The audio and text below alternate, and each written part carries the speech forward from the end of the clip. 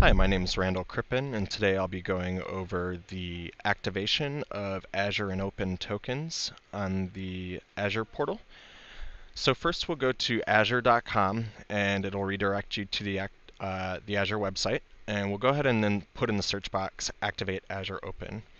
You want to click the first link, which is Azure and Open, and we'll go ahead and click Activate under the New Subscription portion.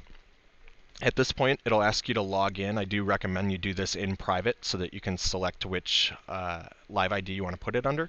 You can obviously make a separate live ID for each one of your customers, or you can create a single live ID and put all your subscriptions under one live ID. Once you get logged in here, you can paste in your product key.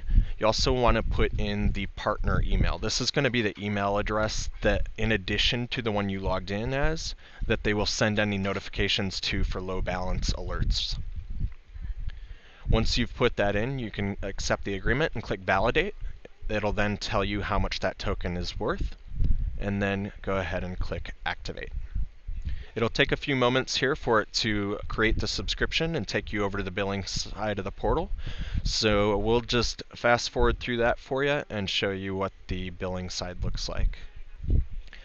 So here we are, we're in the billing side of the portal. You'll see that it will take a few moments for the subscription to set up. You can click to refresh as needed, and once it's set up, it'll show you the dollar amount of that subscription.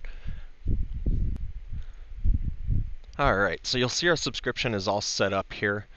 We have $200 in remaining credit, so the first thing you'll want to do is hit Edit Subscription Details on the right-hand side. And what we're going to do is we're going to actually rename the subscription so that it's something that we understand more. In my case, I'll be putting Tech Data Demo Account, but you may want to name it your customer's name, for instance, or some kind of other differentiating name that will help you manage them with ease.